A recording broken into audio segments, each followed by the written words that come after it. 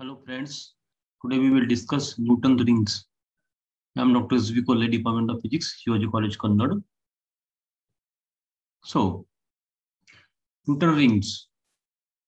Newton observed such type of fringes. So they are called Newton rings. These are the fringes of equal thickness. And they are formed when plano-convex length P of large radius of curvature is placed on sheet of plain glass plate. And that system is illuminated from the top with monochromatic light. And this combination forms thin circular air film of variable thickness in all directions around that point of contact of the lens and that glass plate. Now friends, locus of all points corresponding to specific thickness of air film on a circle whose center is at O. We will see in diagram. See this experimental arrangement.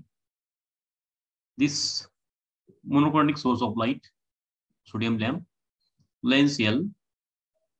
This light from this monochromatic source is incident on this lens, and this lens makes the light parallel, which falls on this glass plate, which is at an angle 45 with this horizontal direction. And here, after incident of this light here, it is reflected towards the air film. See this plain glass plate, and this is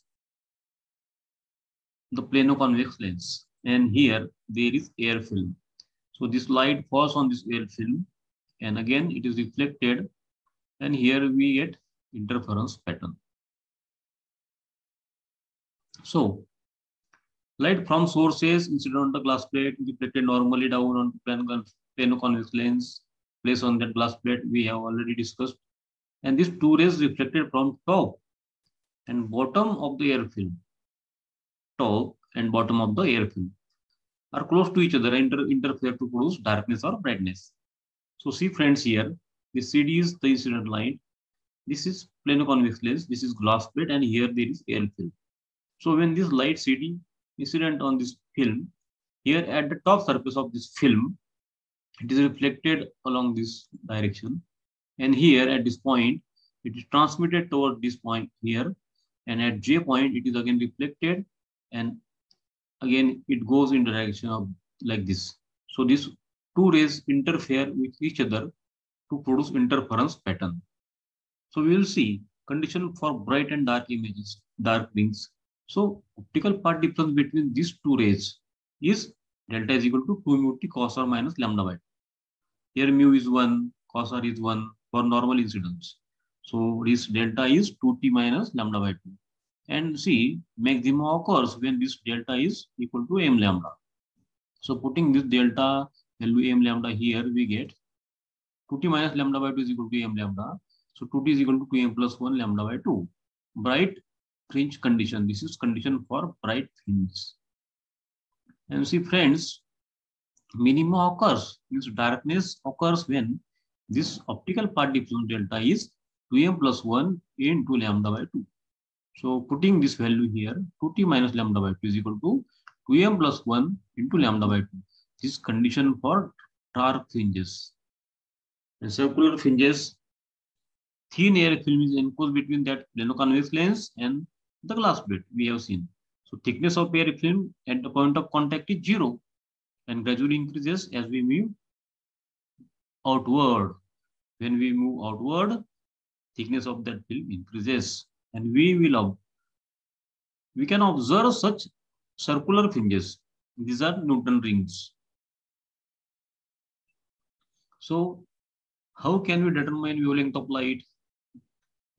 So friends, plano-convex lens of large radius of curvature and flat glass plate, and this system is held with the help of metal rings arrangement, and it is held under low power Tolley microscope kept before sodium vapor lamp.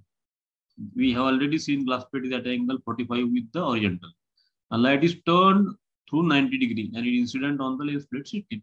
Normally, the microscope is adjusted till circular fringes appear in the field of view of that object, that microscope. So center of cross wire is adjusted on the center of dark spot. Now we will get these fringes, and center of crosswire is adjusted here. So we can move the microscope on the correa slowly towards light or towards left side. So crosswire is made tangential to the ring and reading is noted. Suppose we have to measure diameter of this ring. So coincide the crosswire here at this point, again at this point, and difference between these two readings will give us the diameter of that ring. So friends, if you plot this diameter square of that ring and here m plus p, we get straight line graph. So del d square m is equal to 4m lambda r. For m plus pth ring, d square m plus p is equal to 4 into m plus p into lambda r. So if we get difference of these two, d square m plus p minus d square m is equal to 4p lambda r. So lambda from this we can calculate as d square m plus p minus d square m upon 4pr, 4 rho or small pr. Slope of the straight line gives the value of 4 lambda r. So lambda is equal to slope upon 4r. Reference I use for preparation of this PowerPoint presentation